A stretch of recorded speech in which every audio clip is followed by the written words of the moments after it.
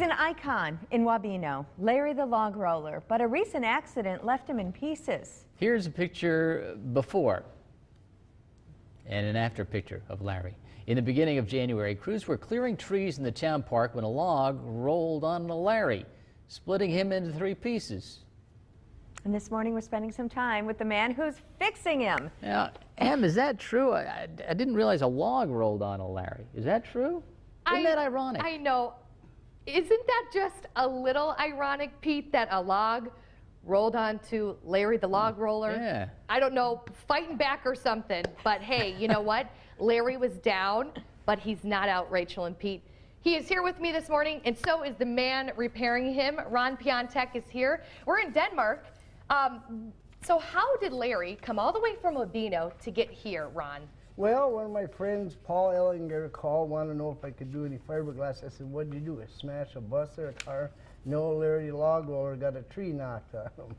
So, and then following Monday, went up with a trailer, brought the body back in the head. Yeah, he was in 3 pieces. 3 pieces. You know, if you've seen the earlier segment and whenever, you'd see that he was pretty well busted up. Yeah, and when he came to you, what were you thinking? Like, oh gosh, I mean, it was bad. Real bad. I just thought, well, maybe we should buy a new one. But then I decided to try it, and all of a sudden, here we have it. We're back in shape again. He's solid. Yeah, let's talk about what you've been able to do so far and how you've been able to repair him and what you've gotten to. Well, this was one of the big ones here. There was nothing there. I have over 300 rivets in them with aluminum behind them and fiberglass to make him solid again. And he's just solid as can be. His arms were busted off. Those are solid. Everything's back in shape, better than what he was when he was new.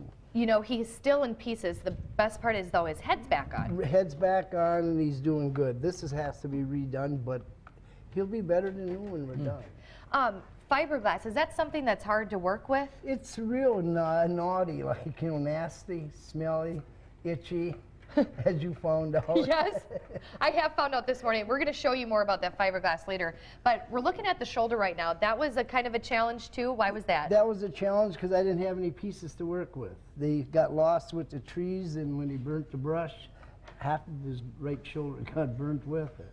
So you can see his legs are over there. We're going to tell you, you know, throughout the morning, different ways they're going to repair, and also, too, his boots are still in Wabeno. They're still in Wabeno. They tried to put a de-icer in them and get them here, but they're not done yet. But early spring, according to the groundhog, so maybe early spring. Fingers crossed, right? There you go. We do need him to finish up his legs and stuff. Exactly, exactly. So he's already gotten some paint work done, and your friend Mac is helping you. We're going to talk to him in a little bit, and we're going to show you some of the fiberglass that Ron is working with. So we'll be out here all morning with Larry and Ron and Mac. It's going to be a fun time. We'll send it back to you for now.